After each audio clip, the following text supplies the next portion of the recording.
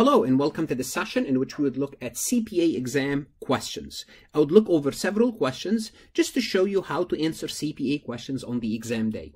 It's very important to understand that you should be able to at least eliminate two choices on the CPA exam by just looking at the information. If you really understand the topic, two answers should be out. You're down to 50-50. And this is what I'll try to show you in this session, how to eliminate those choices. But before I start, if you are an accounting student, and especially if you are a CPA candidate, I strongly suggest you check out my website, farhatlectures.com. I don't replace your CPA prep course. Whatever CPA prep course you are taking, you can keep. What I can do is I can be a useful addition. You can add me to your CPA course. Think of Farhat Lectures as vitamins, as a supplement to your CPA course. Now, how can I help? How can I add those 10 to 15 points that you need to basically get over 75 and move on with your life? I explain the material a little bit more in depth. I explain the material slower. I assume nothing. I don't assume you know anything. Versus the CPA prep courses, they assume you know the material. Now, if you know the material and you're all ready, that's fine. You don't need me. But if something you forgot in college, you did not learn properly, or you need to relearn, I will be the person that's going to help you. And here's my offer to you. If not for anything, you're risking $29. That's what you are risking to try my website for a month. If it doesn't work, cancel and move on. But are you willing to risk $29 to find out if you can pass the CPA exam? So your risk is limited, $29. The profit is unlimited, the CPA exam. Are you willing to take that trade? Okay, just from a trade perspective. Also, check out my website if you want to know how well or not well your university is doing on the CPA exam. I have average score by section as well overall score. If you are taking any accounting, finance, tax courses, check out my website for additional resources. Connect with me on LinkedIn. If you haven't done so, on LinkedIn, I have many students that write me recommendations that used my system and succeed on the exam. Please like this recording on YouTube, share it, and connect with me on Instagram and Facebook.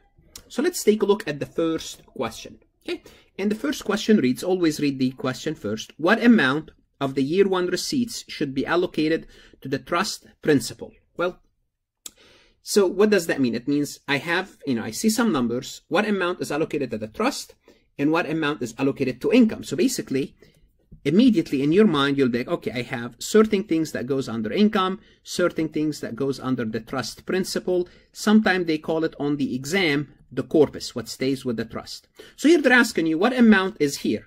Okay, that's it. Immediately in your mind, you should have that picture. Justin transferred asset into a trust under which Maggie is entitled to receive income for life. Okay, think of this as husband and wife. Justin is husband and wife, and Justin transferred the asset. After Maggie's death, the remaining asset can be given to Adam. Think of Adam as their son. In year one, the trust receive rent of $1,000, stock dividend of $6,000, and interest on the certificate of deposit of $3,000, municipal bond interest of $4,000, and proceeds of $7,000 from the sale of a bond. Okay, so immediately here's what you should be thinking. As you are reading this, any current income means any income that's coming from this trust goes into the income section. Rent, that's current income, it goes here. So the rent is out. Stock dividend, we'll come back to that. Interest on the certificate of deposit, interest goes right here. Municipal interest goes here. It's not taxable, but it goes here. Now let's go back and talk about stock dividend.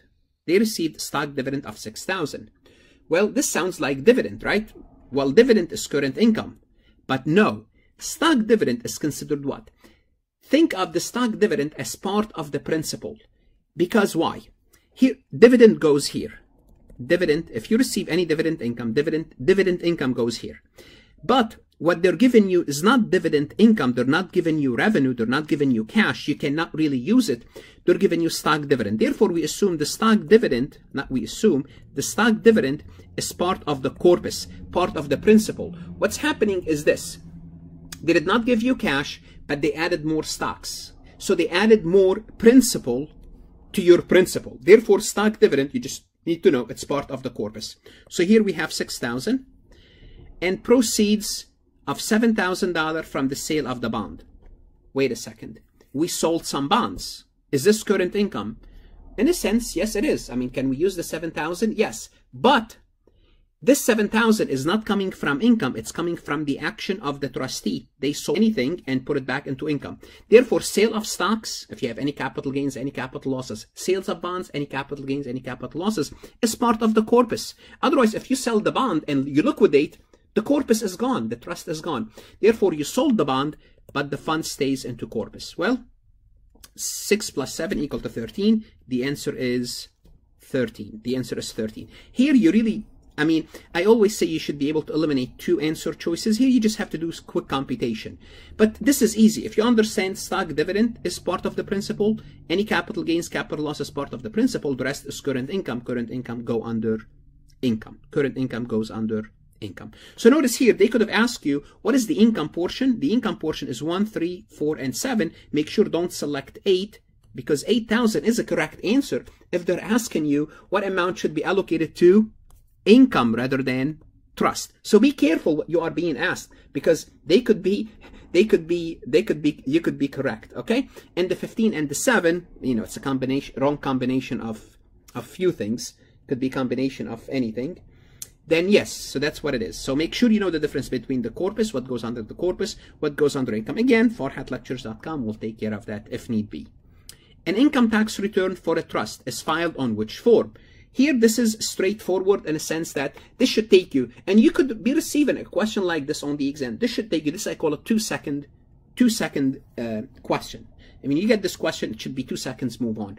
What's the answer? Well, let's go through what's not the answer. It cannot be 1040. Okay, it just cannot be 1040, period. If you don't know what 1040 is, you should not be sitting for the exam.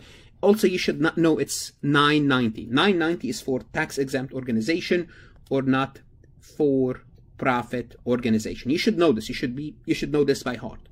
Well, I understand if you are stuck between 1041 and 706. I understand if you are stuck here. Now you have to know.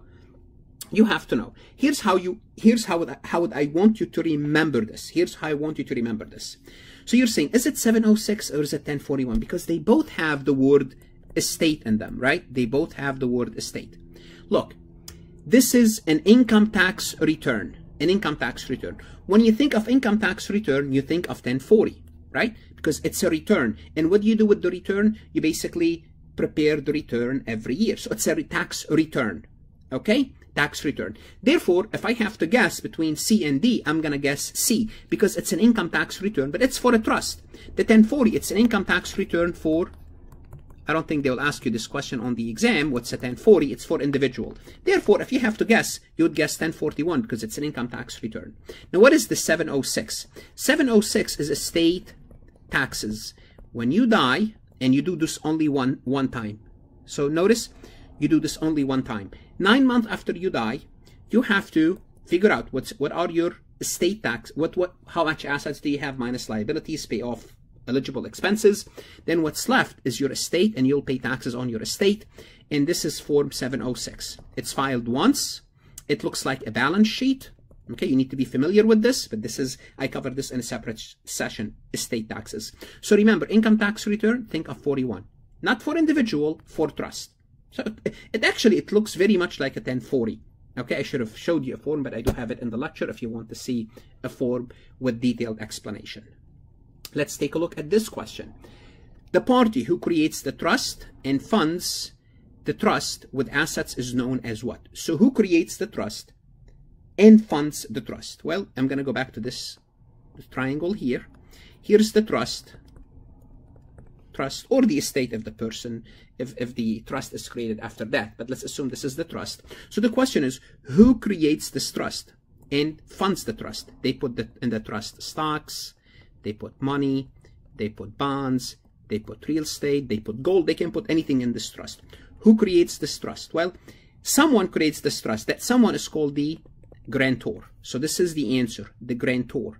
The grantor transfer money, assets, resources, bonds, stocks to the trust from their personal account, and they create this legal entity called the trust.